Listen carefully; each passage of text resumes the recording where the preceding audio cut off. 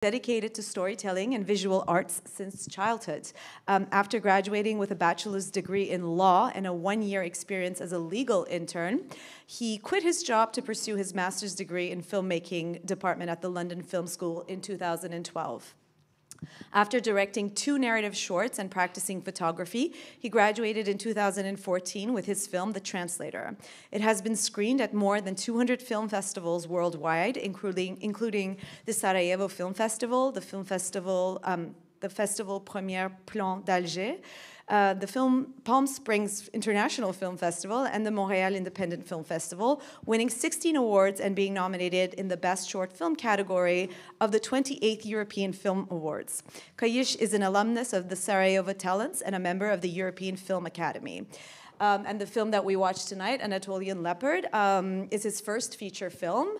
It premiered at the 2021 Toronto International Film Festival, where it also won the Frupreski Prize. It has also won, I think, several awards at the Ankara International Film Festival, at the Antalya Golden Orange Film Festival, and it will be in cinemas in Germany next week. Yeah? Yeah. So that's that. So I think, well, the first questions that I'd like to ask you is in relation to the location of the film, so Ankara. And I'm asking this as, I mean, we already spoke. I also grew up partially in Ankara. I went to high school in Ankara. And obviously when I saw the film, I was like, oh my God, this is so Ankara.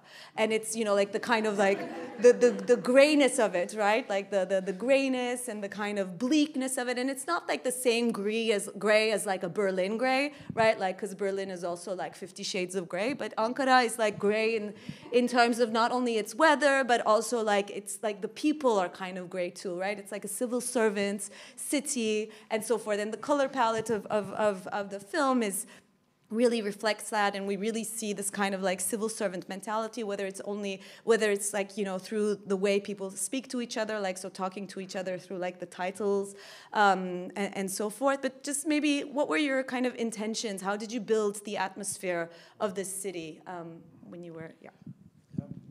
Thank you. Good evening. Welcome. Yeah, so I'm from Ankara as well. Basically, I just want to make a film over here, but not just because I'm from here. So I choose the city because I would like to make a film about people who are kind of under threat of extinction, the people whose values and whose point of views are a bit under threat of extinction, like this old leopard. So, and also in order to, of course, kind of demonstrate the change and the what's going on in my country in recent 20 years. So Ankara kind of becomes the natural habitat of this story. And obviously I was appreciated that I know this city very well, because as a director, when you construct your stories in a certain place, and for me specifically the locations and the setting is very important, because I am sometimes, for example, I'm living there for more than a year right now, and I would love to do something here, but I really have to know a lot of things, like not just about what's going on in the city in certain places, but also how the sun, for example, appears in a certain time in a certain neighborhood. So these kind of things are very important, and unless you couldn't, I mean, how can I say, like when you really distill it, then you can be able to, I think, do something honest. So basically, yeah, Ankara becomes the natural habitat of the story because of various reasons. Because for the ones who doesn't know, obviously, Turkey, Ankara is the capital city, but it's an artificial capital city, which became the capital city in the 20s. Before it was a little town. Nobody gives a damn to it. And the new republic, the secular republic, chose this city as a new beginning. And the architecture, as you can maybe also realize, is quite German in the early periods of the 20s, 30s, very European. And it was an idealist project in every wise, But then in last 20 years, things changed politically and everything changed. And everything becomes a bit, can I say, like a relic, like an obsolete, no? And that's why I choose the city. All the institutions are there. It's boring, as you say. It's gray. Nobody visits Ankara. There is nothing to do much. Obviously, if you know, there are little things to do, but people are looking down instead of looking straight. So for these particular reasons and many more, but just want to give an answer without thinking much, I think these are the kind of reasons that I picked it up, I guess.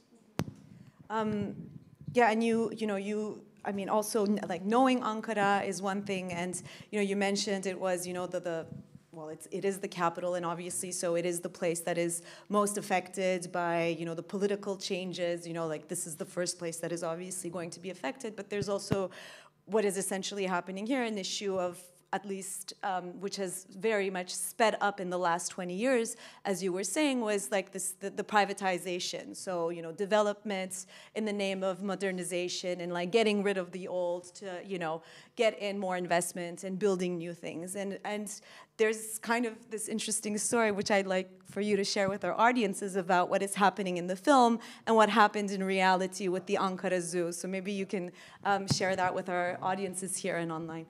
Yeah, I mean, yeah, these are the dams that I'm interested in very much without advocating. Obviously, we are all taking sides, but anyway, the story is, in the beginning when I wrote the script, I was thinking about this story a long time ago. It was, I think, 6-7 years ago. It was the first time I was kind of coming up with the idea, and then I started to write the script, and my producer Olena, we were looking for some financing options this time, and obviously I wanted to do it in the Ankara Zoo because it was the zoo that I spent too much time in my childhood, and it is very nice, Soviet-style old zoo. So it's great, wonderful place to shoot, and when I wrote the script, then we got the financing and everything was going well in a way. And I was in Poland. This time I had a short film. I was kind of traveling with the film. And before I went to Poland, I read an article in the newspaper. Sorry, I was telling it wrong. Like a couple of months ago, one morning I wake up and I see an article in the newspaper, that's a news, that the Ankara Zoo was going to be demolished. And a new amusement park supposed to be done, as like in my script. And I was like, maybe that might be a joke, and I read it again, no. So this time, of course, people sent me some messages, Olena also, we talked, and I was very upset, and we called them. They didn't answer because in Turkey, unfortunately, it's not like here. They don't talk to you about their plans, even though it's the taxpayers' money, they just do whatever they want. So we found a person, as you know, to talk to them, and he told us, yes, that's true, they're gonna do that. So what we can do, then they demolished the zoo, everything, nothing left, and they started the construction that we didn't know what's going to happen. And I was so upset because then we checked the other zoos in Turkey. Nothing was exactly like this, very new zoos. It doesn't work for me. So I went to Poland for the festival, and I was strolling. There was one day, it was snowy. It was in Poznan, very close to here. And I saw a sign, old zoo, whatever. I walked, and I went inside, and I saw, it's amazing. It was more or less like what we have in Ankara. I was so fascinated by it, and then I just went back to hotel and called my producer and say, Olena, I found the zoo. And she was like, where did you find? In Istanbul, in Antalya? No, I said in Poland. And she was like, all right, that doesn't help, but we will see. So yeah, in the end of the day, we shot the interiors in Turkey in another factory building which suits the sugar factory which was built in 30s by the Germans, and the exteriors in Poznan, in the Poznan Zoo. Obviously, it's a filmmaking tricks, but anyway, yeah. I want to come also to, obviously, like the story of the film.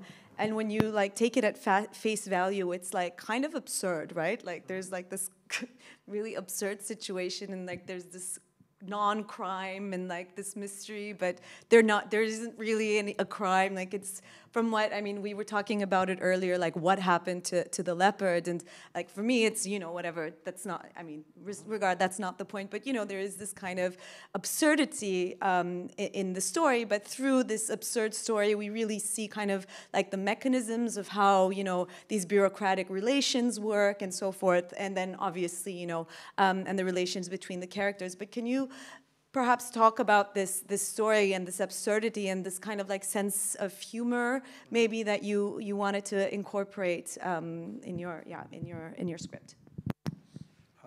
Yeah, so obviously I'm always finding it very funny, like this bureaucratic, hellish environment, like a bit very Kafkaesque, like in the castle in a way. I don't know, I just want to depict the zeitgeist in a way,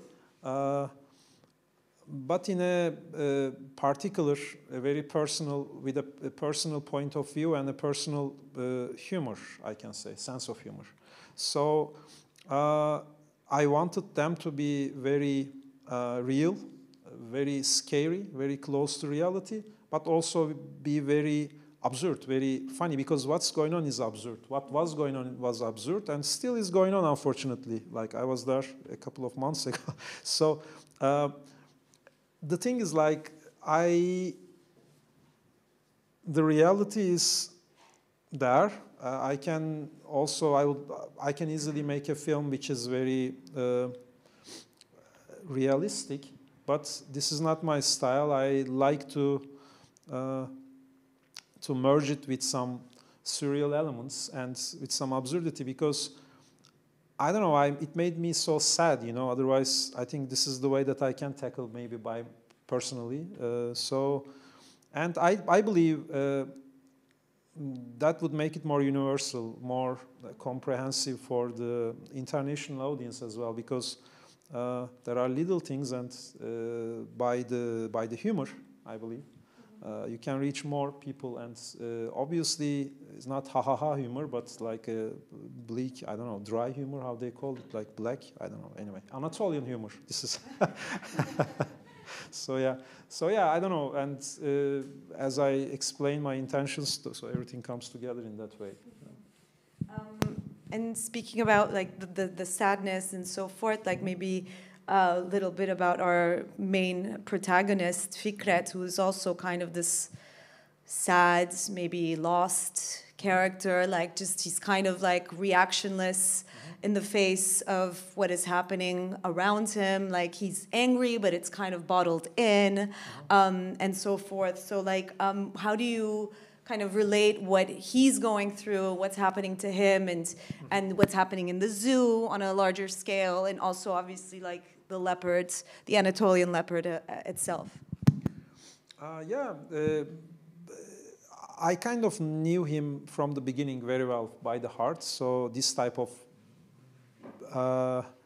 people, he represents the lost generation in a way, who try to kind of change the country very naively, and well-educated generation who managed to start well, but then unfortunately it didn't work out. And he's a complicated character and a bit ambivalent, kind of, in terms of his emotions and his worldview right now, because he cannot kind of, how can I say, attach himself to something, as his, for example, old friend who managed this little bar, Orhan, for example. He kind of, he's still, I don't know, has an ideology and, you know, has a business to take care of. Fikret kind of people are interesting for me because they are a bit like they are not, you know, holding anything. So that's very interesting. But on the other side, I think life made them conformists a bit, because they have their positions, they have their, you know, everybody respects him in a way. He is the Mr. Manager. So he became, instead of that made me interested about this type of people. Like, instead of being Fikret, he's the Mr. Director, and he doesn't have anything else. So like his relationships are kind of disappearing, and he's the Mr. Director, and he can't touch himself. So this is sad, yes. But on the other hand, maybe this is the only way that he can cope with the reality. Otherwise, he might, lose it way earlier. So it's a complicated character, and that's why he's he has defense mechanism, lots of mechanisms, and a bit conformist, doesn't want to make much decisions, but I just want to drag him to a situation that he should act. And then, of course, it becomes funny because this type of person hiding things, it's always funny, I guess, in a not a ha-ha way again, but I mean, how come he hides the leopards? Like he's a man of, I don't know, honesty, but then I just want to play around a bit like that. So also that gives me an opportunity to talk about this generation and also maybe the opposition of Turkey, who I believe kind of talking too much but doing not much, So yeah, and I'm also one of them, so that's good too. Yeah. That's what I wanted to also kind of probe your mind about, because yes, we're talking about this generation. The characters are from this generation who were, as you were saying, like these idealists, very romantic, like wanted to change the world, or at least Turkey. And, as you said, in Orhan's Bar, we see, the heroes, the Yılmaz Güney's in the backgrounds and so forth. And yet, nothing happened. And they like sitting around at the table, drinking a lot and complaining. And this is something I feel like it doesn't sound that foreign, like it's not, a previous generation per se, but I feel our generation is also kind of like this. And, we like to complain a lot. And, when it comes to taking action, it doesn't, really go anywhere. So it wasn't just about, the past, but it's also bringing the past to the current, I guess, like political climates and attitude in the face of, the adversary that is being faced. I totally agree. I guess like nothing changed much, and we kind of took over, but the problems are persisting. I guess like the how do you call the geography is the destiny in a way. So the generations are changing, but the real change doesn't come that fast. But yeah, you're right. Maybe I'd like to turn to the audience and see if there's any questions from any of you.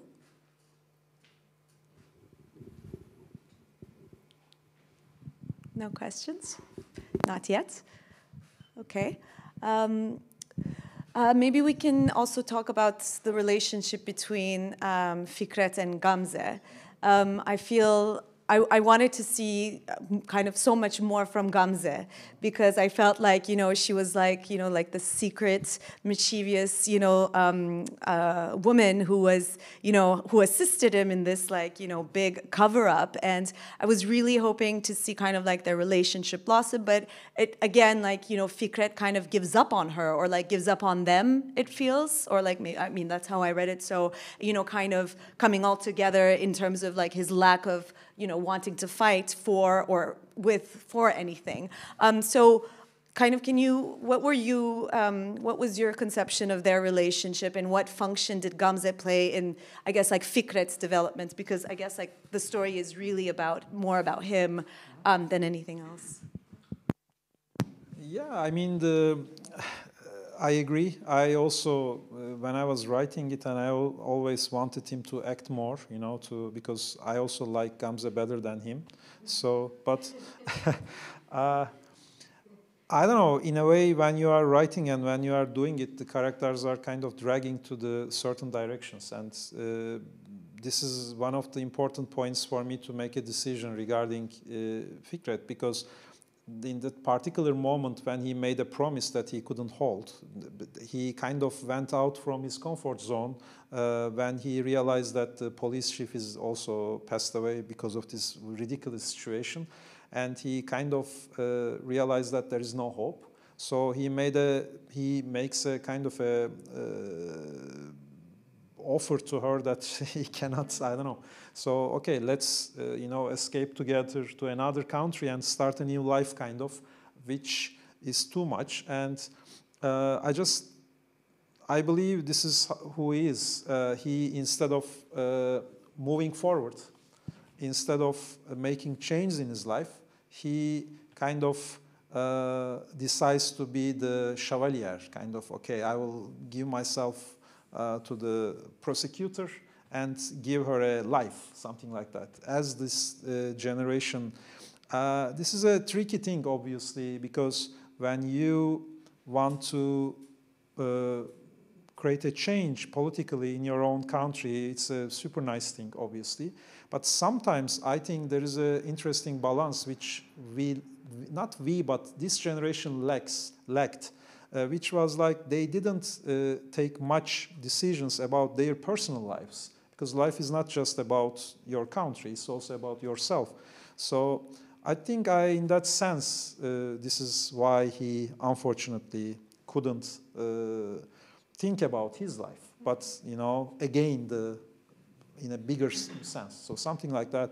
Yeah, for Gamze, I mean, she's a very important person, obviously, because without her, Fikret couldn't cover up this, because he's horrible covering up, and he thinks he can do things, but so she's the one, and she's sweet. So I don't know, like things are, I am not calculating these things, obviously, as a mathematician.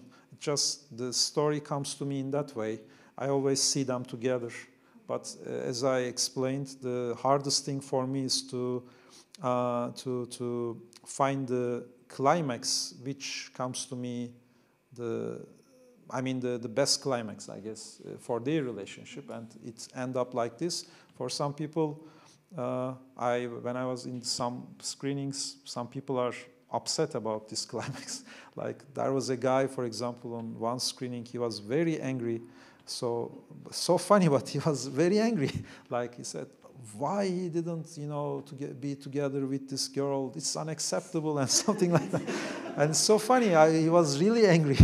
And I was like, I felt his anger, and it's nice. I mean, and I tried to explain him, and İpek was there in that screening, my actress, and he was actually telling her, you know, why did you go with the other guy, something like that. I was like, this is not me, you know. It's so funny. So yeah, but this is, I don't know, I think that's the reason. Yeah.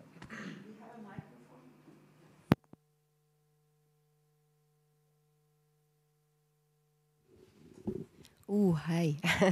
I have a question. I actually liked it that they didn't have, such a direct or efficient romantic relationship. I think it adds to the temporality of the whole story, which to me is like there's this patience in the director or Fikret, and as if he guards a whole ecosystem, like a whole habitat, like where every person and animal and plant has their places. And so it's not like these are not very efficient relationships, and then there come the efficient, like money donators who want it different and who want to, like this amusement park, which also tells about like not being able to watch, like a zoo really demands time, right? And to stand in front of an animal and watch it, and like also going like this kind of attention going away on turbo-capitalist development, I felt. Yeah, just as a comment. Maybe it's not so much as a question. But I also liked it how it combines, maybe accidentally, with Poland, because, I mean, it's not so different, the development, like the post-socialist development in Poland, right? Mm-hmm. And so I thought maybe also this grayness of Poznan might not be so different from that of Ankara. Mm-hmm. Yeah, thanks. Yeah, that's true. Poznan, climate-wise, also very close to Ankara in the winter. For some reason, maybe it's continental climate. The trees, I don't know, the light is very close. So in the winter, they look the same. That's why you're right. It suits well. I mean, and I also kind of choose it because very close. Yeah, thanks for the feedback. Is the question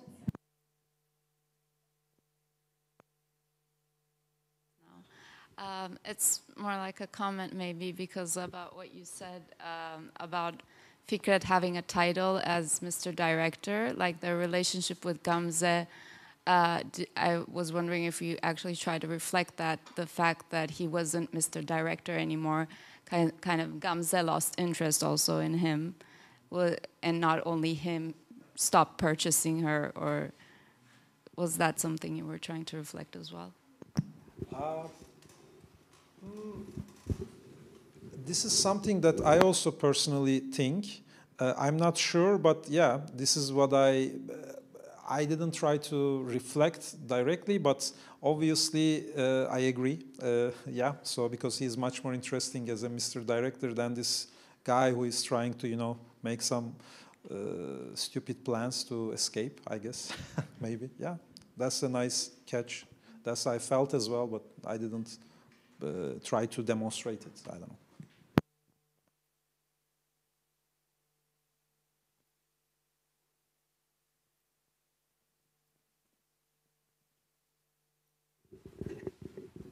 Well, it's not a question actually, but it's more like a comment. I would say that okay, it takes place in Ankara in wintertime, but also as a person who's from Ankara actually, I felt like it's actually from like 90s. Like everything is so isolated from what's been happening to Ankara or any other place in Turkey actually for the last 20 years. And the only, from what I have in mind, like the two scenes I had, like I think one scene like he's smoking by a lake, I think Emir, and we see like skyscrapers. And the second one at the end that he's by the Roman ruins, and then we see the skyscrapers. But the point is, except for these two scenes, I kind of felt like as if like it was like Ankara in my childhood, that you're in Bahçeli, like in a small place. And the thing is, it's just you don't just play with the. I felt like you don't just play with the location, but also the time setting. So, what do you think of that, actually? Yeah, that's a good point. Yeah, that's very important for my vision. Yes, exactly. Because Ankara changed a lot, and you are from Ankara as well. Everything changed. And I kind of like to play with not just the location, but the setting, the time-wise, and create my own location. It's still an Ankara, but an Ankara that doesn't exist. And for example, I like Kaurismäki's movies very much, the Aki Kaurismäki's, and on one point, when I was reading about his films, I realized that he's also playing with his locations, and that gave me too much courage, and that was a long time ago. I really enjoy, he was talking about this bar that he is using in Helsinki. They said, okay, they closed it like 25 years ago, but it's still there for me. And there is now a horrible mall, for example. So, but for him, there is this bar. So I also like this idea. I think it's super nice. And in that film, because I want to talk about an idea instead of a real particular situation, because and I choose Ankara as a setting, so I decided to create my own Ankara. For example, some people ask me, who are from Turkey, the plate number, which is 82 as well. This is also deliberate because there is no such city in Turkey. Every city has one number starting from 10. It goes to until 81. So, but there is no city which has 82. I don't know this number. So it's normally Ankara is 06. So this kind of little things, I just wanted to make it to create my own Ankara, and I just want to leave some Rosetta Stones. I believe for the ones who are from there. Just to, of course, they would definitely recognize and think about it, but for the international audience, it's impossible to recognize that, which is all right. But I don't know. So yeah, so that gives me more command on my setting, because then for example, the ice rink. This was in my childhood. and it was amazing. It was so poetic place, like people are drinking their coffee. Is such a nice place it was, or beers, whatever. When I was a kid, I watched people, you know, skating. Now it's not existing anymore. There is a ring, but it's a wedding, a horrible wedding, I don't know, place that people are choosing, I don't know, the dresses and the flowers. So. But there is a ring behind, and they closed the view because they found it horrible. They don't like it. So I just opened up and just, of course, with Bildur, the production designer, my production designer, we just made it as a bar like in my childhood. So this kind of little things we played with the locations. It was my one of my very main interests, and I'm happy that you also feel this thing. So, yeah, so I don't know. Thanks for the question. Just to add on to what you were saying, I felt, yeah, the timelessness thing that, you know, how you're saying it was like from our childhood, you know, with also the smoking inside, you know, in the hotel room, there was like obviously the cigarette, the kültablis, the thingy, ashtray in the hotel room, and the TV station, like the televisions themselves, and the fact that there are no cell phones and all this. So you're right, it's more like, it's like kind of this weird, as you're saying, like timelessness of both like today, but also like a past Ankara, which no longer is, maybe, but yeah. I mean, I actually want to say just one thing, like for example, one side, like he's lying down on the bed, and like the blanket, we had it in 90s. I mean, we had it at my place. So I'm like thinking... This was not, we actually, this was inside this misafirhane we called the guest house. It's a very old guest house, and they still have it. So we just take it. I really like it. I also know from my childhood, not precisely the same, but you're right. I mean, this is so old. How come one? But they are keeping it in their closets, so why not to use it, yeah. Yeah, maybe I completely made it up, but did you hide one leopard in one of the scenes? I thought I saw one, but... Sorry, I couldn't get it. The hide the one leopard? I thought, yeah, that in one of the scenes, I thought I saw one leopard moving behind in one of the landscapes. No. But, yeah. there is only one leopard. Actually, I don't know if you... Because it doesn't look like a leopard, but in the very last scene, there is a leopard, old statue. He sits next to the leopard. There is a little, it's from very ancient, it's from Romans. So this is the only leopard apart from the, the other leopard. But this is very nice. It's a good idea. We should have talked before the movie. I can tell you which scene and you will see. Maybe I will, you know, I might start to see. There is a very nice memory of it reminds me, Billy Wilder's, there is a documentary about him, and he was talking about one of his movies he made. They made a huge mistake. I forgot the name. I think it's Double Indemnity, maybe. He said the main actor is supposed to look to the door for some reason, and it's like dramatically it's very important. But he didn't. He forgot to tell him. He was a very young director, and you know it was one of his first films, and he's super anxious about if the audience would understand this, and then he thinks that everything will be horrible. Everybody will hate the film. So when the film is, you know, they are screening the film, he went to a synagogue. He said, I went to a synagogue and prayed to God to them to see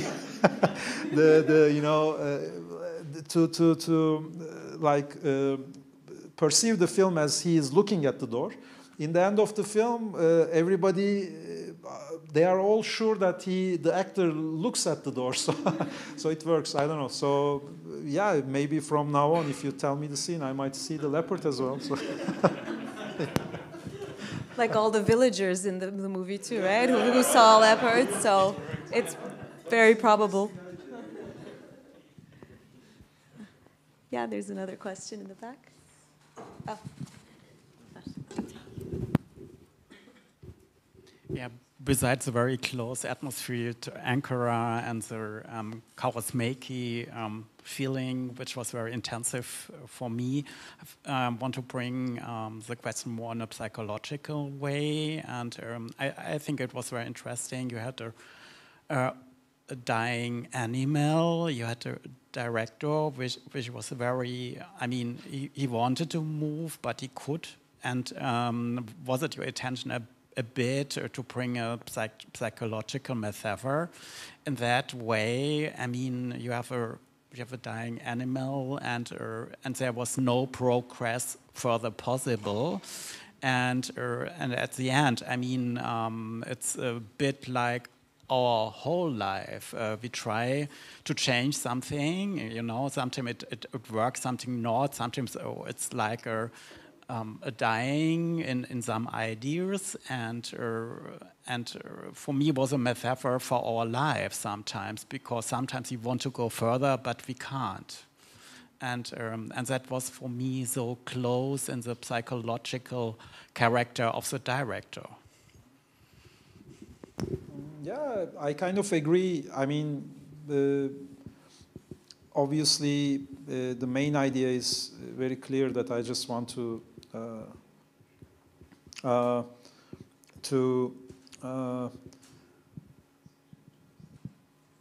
make the leopard as Fikret, kind of. So they are the same, like both two dying animals, kind of. But it's a nice point of view. I didn't directly think about this metaphor to expand it as the whole cycle of life as the human being. Like kind of, yeah, true, we are all trying, that's it, that's what we are doing, nothing much than this, and in the end of the day we fail. So yeah, it's a very good point of view. Sometimes when you are writing, I'm realizing that with some, you know, other point of views of the audience, you kind of sense things, you feel things, but not necessarily all of them are going to your consciousness. They all stay in the subconsciousness. So it's a good point. I agree. Yeah, that's true. In a way, yeah. Especially it's a question, life as a cage, you know. So yeah, I mean, we have the possibility to go outside. Sometimes it's very difficult. Sometimes we are inside, want to go outside, but yeah, it's a hard and sometimes a suffering process, you know. And I think in the role and the psychological profile of the director, he wanted, but he couldn't. That was my feeling, and that was a bit sad for me as well to feel, and that was perhaps for me the main sadness of that director, because he was in the old mud of the old life and whatever, and reflected that, and see on the horizon the Greece island or a new life, but was not really able to go there. It was very deep for me. Yeah, thank you. Yeah, so I don't know, I like the zoos, amusement parks, circuses. These kind of places are for me always very interesting. Maybe because it's so close, the light is so close, the fun is so close, you know, it's so close, but then there is the reality. I think they are just kind of together. So yeah, thank you. So where's hope in all of this? If we have an extinct city, an extinct Fikret, a dead leopard, like where's, I mean, maybe this is not directly related to the film, but, you know, speaking about the director, maybe. I don't know, at least he's not in jail. He can still smoke outside, so I don't know. That's something. The old smoking man. Yeah. But isn't Gamze and then also the prosecutor who then also like Yeah, I think. in the cover up like very surprisingly suddenly comes up with Yeah. a story. For me, Gamze is, yes, I always felt like, you know, of course an open ending, but I can see her more open in a way to the life. And for Fikret, I just wanted to be a bit realistic. But yeah, you're right, it's not a very funny, nice ending. Yeah, I'm sorry, but maybe, I don't know. So, yeah. But it's an open ending. I mean, I feel also it's important not to reduce Gamze to you know, like this traditional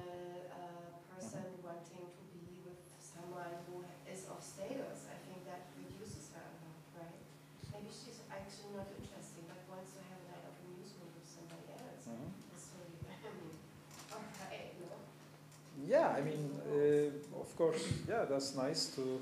I also agree that, like, I mean, for Gamze, obviously the romantically didn't work out, but she kind of changed. She kind of became someone else in a way. And but for Fikret, it's a bit hard, you know. If I ended up a bit more American, then I would not sleep well, I guess, because I would not convince me, you know, this type of guys. But anyway, so yeah. Can I comment on that actually quickly? The thing is, I totally agree, actually, because for me, Gamze was like, first half, it's just like an assistant. She's not there at all. And then for like a brief moment, actually, she becomes like this character, and then she disappears again. And the point of her is like she has her own life. She's not part of that at all. She just comes, and he just kind of sees him as the way he wants like to see her, but it's not that, because like she's been apparently like if he's been working like as a director like 22 years, probably she's been there like an assistant for like a very long time. He didn't recognize her at all in any sort of way. She comes and she goes, and at the end we just like look at it. Okay, yeah, there was this Gamze happened. She gave some sort of a scar to him.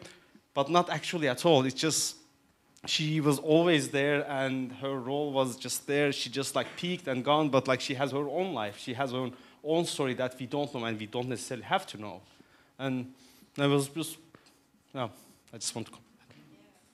Yeah, I think like what we see as a like a melancholic end doesn't need to be one, right? Because we don't. The Ganze surprised once.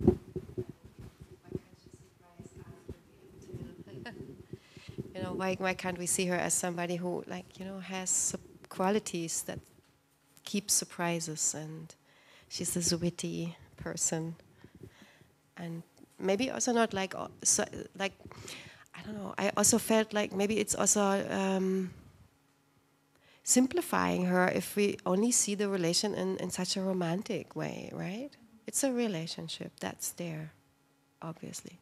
She wouldn't have helped him if not.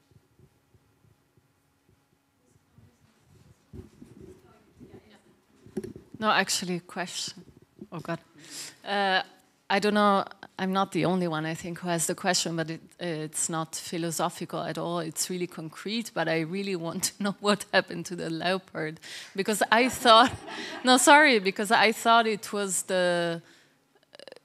Like, I thought that he was already dead when Fikret goes to him and stuff, and that it was the investors who maybe killed him because they wanted to... like speed up the sale, but then we were talking, and someone had the opposite idea, that he would kill or make disappear the leopard, so that then things would slow down with the sale.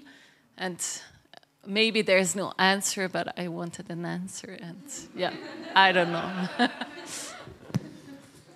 Yeah, thank you. I don't like to answer the concrete questions, but yeah, because it's your interpretation, and like if I would tell, because these are two different interpretations for two different viewing experience, and if I tell, okay, no, it's wrong, you know, this happened, then the other experience would be ruined. So. I don't know. Would that be an answer? Is it enough? No, I imagine that. Yeah, I thought you already had a concrete idea, but yeah, probably that was not the point of the movie. But I already had an idea, actually, just because before watching the movie, I just read the plot, synopsis. So I already had the idea that the director wanted to keep the leopard so that he would keep the zoo.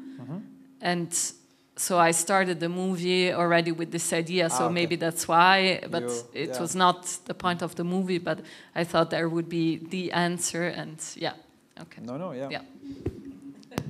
You catch him after the film, so you get the secret Yeah, answer. I will tell you. Yeah, I will tell you the secret.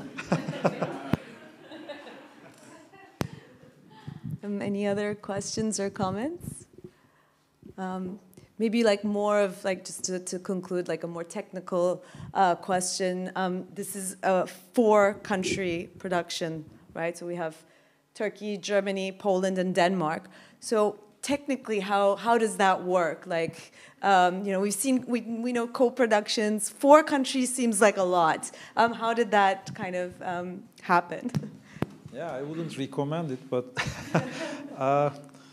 yeah, I mean, the European funding scheme works like that because this type of movies, obviously, you cannot get much private investors on board because it's not for making profit, even though you never know. But so Turkey is the main country, and then we were supported by the minority co-production schemes by the Danish Film Institute, Polish Film Institute, and the MDM.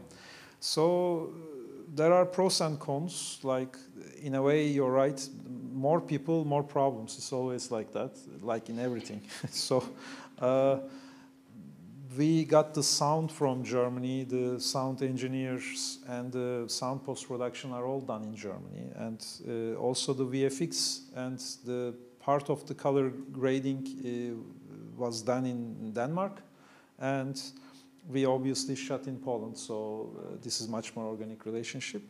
Yeah, it's good, but you know, divide the things to different countries, sometimes time-wise, energy-wise, and not that easy. So for me, particularly as a director, artistically, sometimes it gave me a hard time because I wanted certain things in a different way, but they tried to convince me with different things because everybody wanted some HODs, we call the head of the departments. They want me to, for example, use a Danish DP or a German somebody else. But I already have a core team, so, and they are not from either Denmark, Germany, Poland, so it's not helping. So my DP is from UK, my editor is from Brazil, my production design is from Turkey. So these are important positions that when somebody supported you, they want you at least to use one of these positions. But in that sense, it was hard. But I of course, appreciate, I mean, everybody did well in their part. But as a director, I can tell you it's sometimes a bit hard. Especially for like a first feature, too. Yes, it's a first feature as well. Yeah, exactly. So I made some shorts, but I never did a feature, and it's an experience. And yeah, obviously. So if there are no further questions or comments, I think we can close this session. Thank you so much, Emre, for being with us, for sharing your film with us. Thank you all for being here physically in this space, and to all our audiences online.